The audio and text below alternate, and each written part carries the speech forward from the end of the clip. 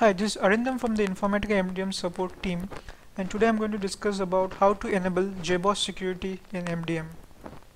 So basically the agenda is to demonstrate how to enable the EJB Jboss security in MDM. So the reason why we need EJB security is basically to make the MDM EJB secured so that unauthorized access to data and other resources within the MDM hub can be prevented. So some of the basic steps that we need to do to enable EJB security are the following. So the first thing, we should ensure that the user passwords in MDM hub are Jboss conformant, especially for the admin user. The second step would be to add the following attribute in the standalone full.xml, which is the security realm equal to application realm attribute. Then we will add all the MDM Hub console users to the Jboss using the Jboss add user script.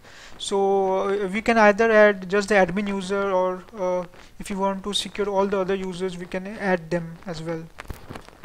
So one thing we should note that the password must match, the Jboss and the MDM password of the users must match, and we should be selecting the Hub console role while running the add user script. The next step would be to uncomment the Jboss security enabled flag to true in the CMX server properties, and then we will repackage the SIP MDM ER using sipan.bat, followed by deploying the ER in the standalone deployments directory and restarting the Jboss. So I'll just give you a short demo to how to achieve this in the Jboss. So as I discussed, the first step would be to go to the standalone full XML, and let me just go to the configuration, the standalone full.xml.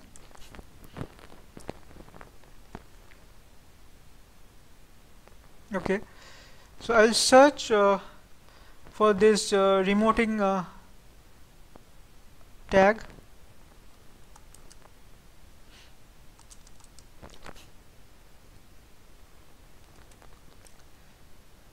Okay, so here's my remoting tag, and I'll add this security realm equal to application realm here. Okay, this is done. So the next step would be to add some Jboss users, application users, using the add user.bat script.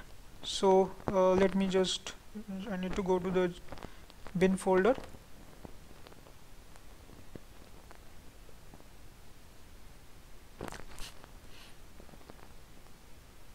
Jboss EJB, this is my bin folder which has this add user.bat script. So I'll just go to command prompt.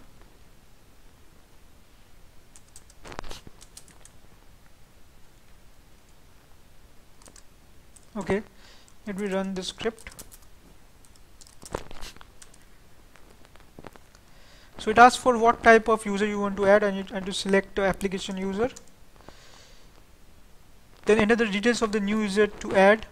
This should be application realm. The username would be, say I want to make admin user. I will just give the admin username. Yes. The password should be Jboss conformant. Let me give a Jboss conformant password here. Re-enter the password. So the roles that I need to assign is, I need to assign the hub console role. So all these users should have this hub console role assigned to it.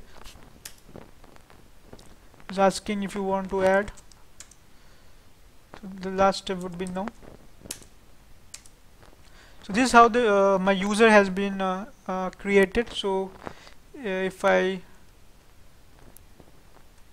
just go to my standalone configuration and I open this file, right, application users file, you will see that a new admin user has been created.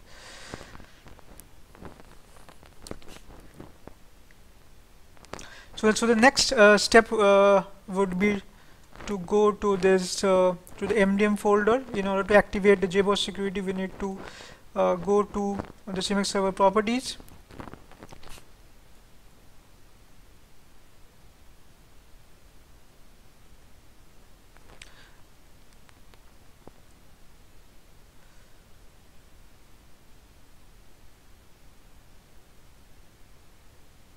So you can see that I have to go to this CMX server properties here.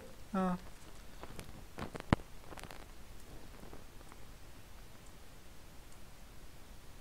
me search for that security.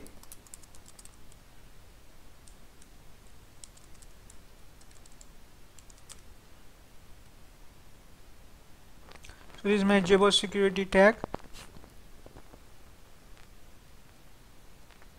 So I need to uncomment this. So my CMX server properties file is ready. So now what I need to do is I basically need to run the cpand to repackage the ER so that the CMX server properties goes into the ER.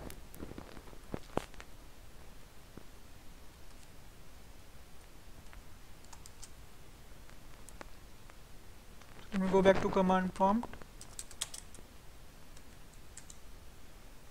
We'll just run cpand dot repackage.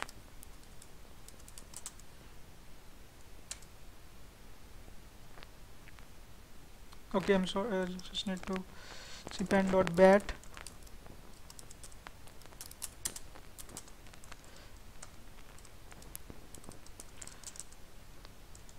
Yep. So it's repackaging and rebuilding the ER with the new CMX server dot properties.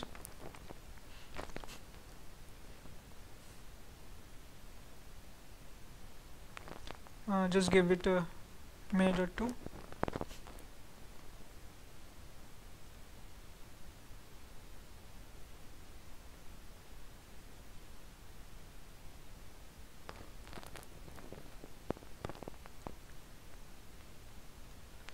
So it's updating the zip file now, as you can see.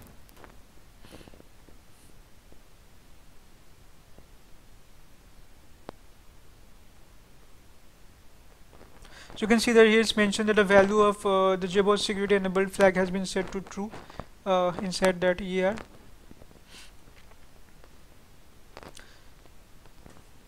It's now updating the Cyber MRM ER.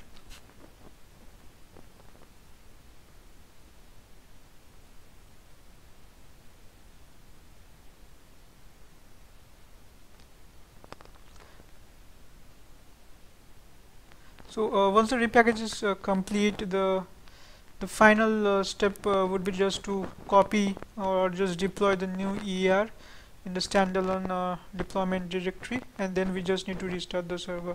So you can see that the build is successful. So my ER is now Jboss EJB security compliant.